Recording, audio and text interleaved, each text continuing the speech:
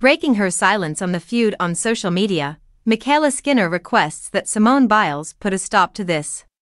In a video post, MyKayla Skinner expressed her heartbreak, saying, "If Simone truly believes that I called her team lazy and lacking talent, and if that's really how she feels, I am really heartbroken." Olympic gymnast MyKayla Skinner has spoken out regarding a contentious social media feud sparked by remarks she made about her former Olympic teammates that were brought back to light by Simone Biles, a teammate, last week. The gymnast publicly begs Biles to please put a stop to what she refers to as cyberbullying, which has led to threats of physical harm to me, in a video message that Skinner uploaded to Instagram on Tuesday. "Our daughter and my spouse."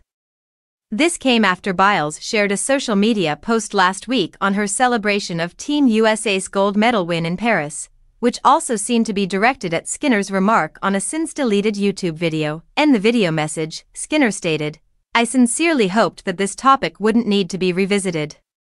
But unfortunately things have really gotten out of hand lately, and it's one thing to disagree with me regarding something I've said or a point I was trying to make, but it's something else entirely when that turns into cyberbullying or even worse."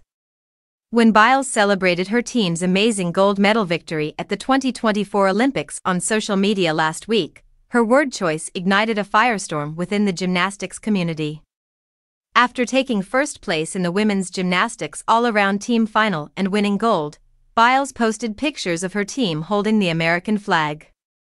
Biles, Suni Lee, Jordan Chiles, Jade Carey, and Hesley Rivera were on the team.